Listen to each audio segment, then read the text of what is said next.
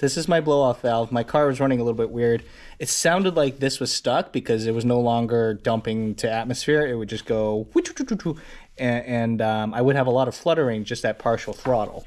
It never did that before, and it just started doing it. So I figured there might be something wrong with it. It might be stuck shut. So I took it out in the hopes of thinking I can figure out what happened. But once I took it out, you can see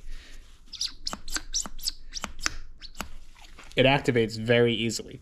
So I don't think this is stuck. The top part where you can twist to adjust how soft or hard the spring or tension is, that part seems to be stuck and it's not moving. I'm gonna try to open it. Oh, there we go. It's just really tight. Apparently I'm supposed to use the pink spring, so I have the pink spring here. Since I have it all apart, I might as well swap this. So let's try not to blow this out in my face. Well, what do you know? This is already the pink spring. What do you want from me? Is this the same thing?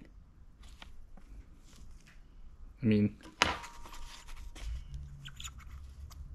cylinder looks okay.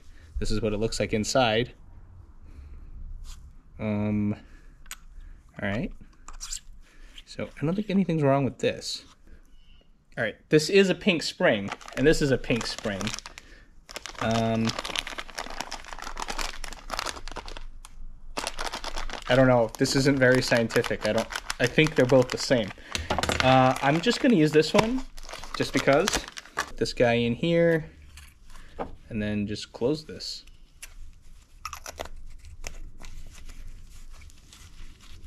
It's as simple as that to change the spring out on a Turbosmart Compact. This is the Compact 20 mil dual port blow-off valve.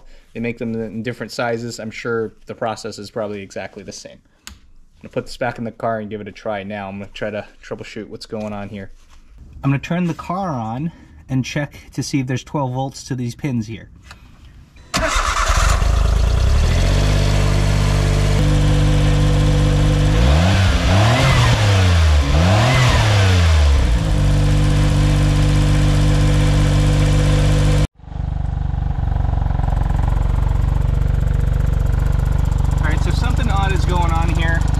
Over here is clicking. I think it's that.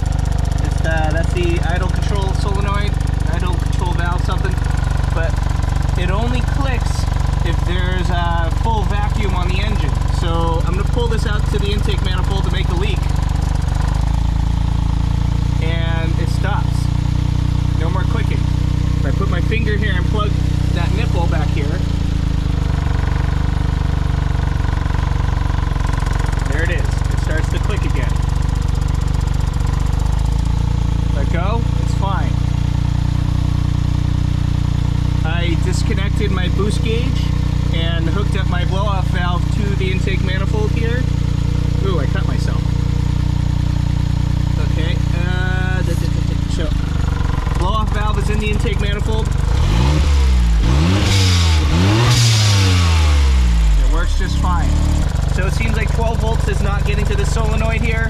I kept checking here, I couldn't get anything. Which would make sense, because if 12 volts doesn't get here, it doesn't open the solenoid, and then it doesn't vent the blow-off valve, and whatever else needs vacuum to operate. I don't know what else this stuff goes to here. I'm gonna use my old battery, hooked it up to some clamps and some wire. I'm just gonna apply 12 volts to that sensor, or solenoid, I mean. I'm gonna apply 12 volts to that solenoid. But now the blow-off valve will work.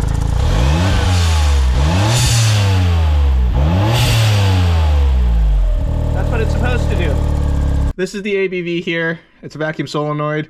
The ECU tells this to open when the throttle closes to open up the blow-off valve so it can release the excess pressure so I don't get flutter and surge. You saw that I tested this. It clearly is working. If I apply 12 volts to this manually, it works fine if I bypass it. The idle valve keeps clicking, so it's struggling to keep my idle going. So theoretically, something's wrong with my throttle sensor or my ECU. It's probably easy for me to test this. I looked in the manual. I'm gonna try to check if anything's wrong with this. I don't really know what I'm doing. As I was saying that I don't have extra parts. I don't have these things. I do have a few map sensors. I probably bought too many of those. I got 2 extra for some reason. But these things I don't have extras of. If something's wrong with them, I would have to try to order a new one or a used one somewhere, and it'll probably take me a week or 2. I don't really want to wait a week or 2. I just want to drive my car. So I was thinking, and I just realized, so this is what I kind of originally planned for. I wanted my truck to have the same parts as my Cara. That way, if I wanted to stock some maintenance parts or whatnot, they would both share the same parts. And it just finally hit me. Look, that's the same throttle sensor. And that's the same ABV valve. And there's the idle speed controller. And there's the map sensor. Look at that. And my plans kind of come together. The idea here was, I treasure my Cara more than the Carry. I mean, the Carry is useful, it's a truck. I mean, I don't really care if it's broken or something. Well, not this kind of broken, but that's a whole different story. The idea was, if I ever needed some parts that don't exist anymore, and it meant my Cara could continue to operate, the idea was I would cannibalize the truck.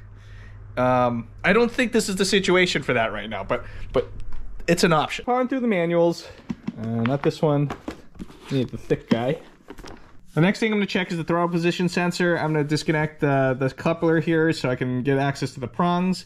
Then I can check between A, B, and C to see if I meet these specs to make sure my throttle position sensor is okay. At idle, with the throttle closed, between B and C, I'm supposed to see about 0 to 500 ohm. With the throttle stepped in a little bit, it's supposed to go read infinity here.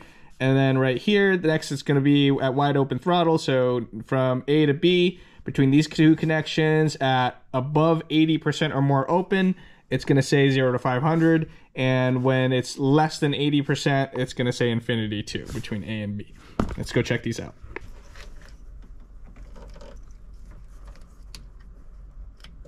It's really hard to see because the prongs are closer, a little bit closer to this side, and that kind of leaves for not much room to do anything because I have to do it from the inside. I don't feel like removing these hoses, so I'm not making it easier for myself either. I push the plug out of my way at least. Alright, just because of how difficult this is for me to test by myself, you're going to have to trust that I tested this properly, and I don't think this is my problem. I'm going to go check my ECU situation now. Here's the ABV, the air bypass valve. The manual says between these 2 prongs, the ohms should be somewhere between 37 and 44. I'm reading 38 consistently. So I am within spec here, and that's not a problem for the electrical connector at least. There's also a blow test I'm going to try on this. There are 3 nozzle points here. The one right here is A, the highest one is B, and the one on the bottom is C. I'm going to blow into A and check that air is coming out of C at the bottom. I'm just going to use a random napkin.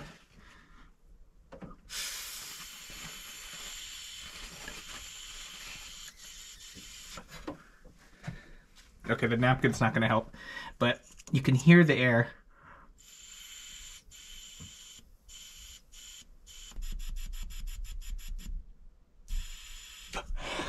Okay, so that part works. Tricky part again, I'm going to apply 12 volts to the solenoid here, and then blow in the tube at the same time and feel for air coming out of the top one and not the bottom one.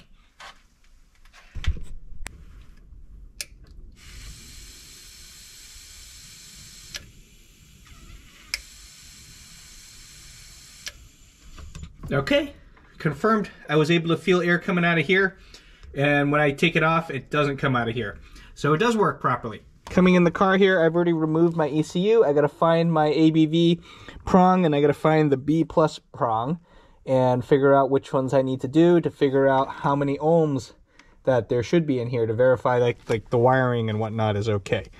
Finally, I have a result. I found the ISC port. It's the idle speed controller, and I found the B plus on the other thing. So if I do this, I get a value of 24. And that is within the spec of the manual where it says 22 to 26. So this one is supposed to be ABV. Let's try this again. ABV should be 37 to 44. Put this here, put that here. And there we have it. Somewhere between 37 and 44. So that's correct. Nothing's wrong with this stuff. Now I'm kind of concerned because it seems like all this stuff is okay. Does that mean the ECU is not good? So I've taken the ECU apart here. I'm looking at the board. I don't see anything wrong with any of the capacitors or any of the connections and everything. Everything looks very clean and intact. Over here, you can see like everything's labeled. So like ABV, ISC, all that stuff is right there. And it goes underneath. And looking at the board down here too, it looks pristine. I don't see any damage, corrosion, anything. I have a Cappuccino ECU right here. This is a Cappuccino N1 ECU, so my little harness I hooked up should plug right into this and it should work. That doesn't really rule out anything unless it behaves completely different. And then over here, I have my original AZ-1 Cara computer. I can just hook up into my stock harness, and if this works, then I don't know, maybe my janky harness extension thing is messed up, or maybe this is messed up, but let's find out. Let's start with the stock Cappuccino ECU.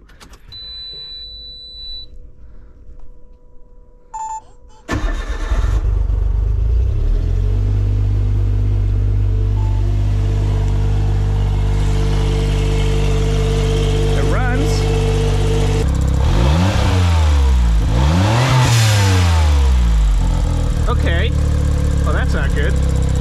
Well, it's good, but it's not good. So that activates the blow-off valve. Huh.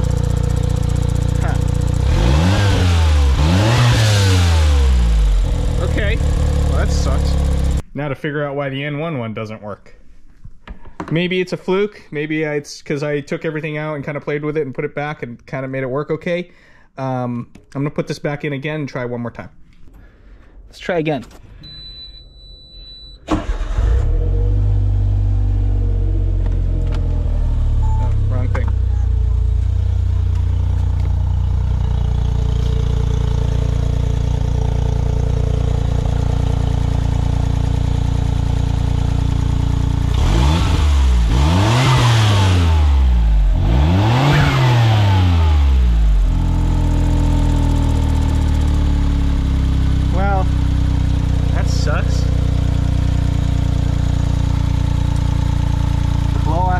Not working again.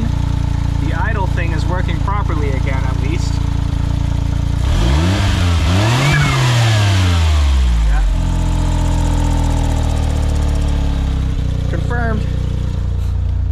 Confirmed something's wrong with that. After contacting some electrical engineer friends and asking them for advice on how to fix this thing, if it's just some chip that's dead, if they can look at it, whatever, all that stuff, they told me, oh, it's easy to fix if you can figure out what it is. One of them told me I need a circuit diagram in order to fix it at all. I don't have any of that stuff. So I checked on the internet. I posted in one of the Facebook groups for K-cars and whatnot. And Soleil mentioned that this isn't even a Cappuccino ECU just by looking at the board. And I made this harness adapter because I had a Cappuccino N1 ECU and I have that K-Sport PNP to plug in. And I made this little harness that switches the pins however I need to for it to work. It never even crossed my mind this was not a Cappuccino ECU because I was told this is a Cappuccino ECU. You know, can't believe everything you hear, right? Hey, it says gullible on the ceiling.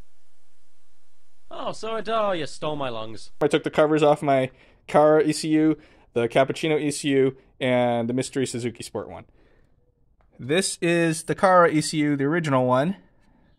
All these things here, these pins, they all line up with these pins. With the Cappuccino swapping mod, where you need to move some pins to make it work, ABV, DN, like a bunch of stuff gets moved. So ABV was no longer in the same port on this thing. Therefore, that explains why ABV does not work. Now that I determined that this isn't a Cappuccino ECU, and it's actually probably an Alto ECU, I'm going to take this out. Let's give it a try. One more go. Here we go. Moment of truth. Does the blow-off valve work?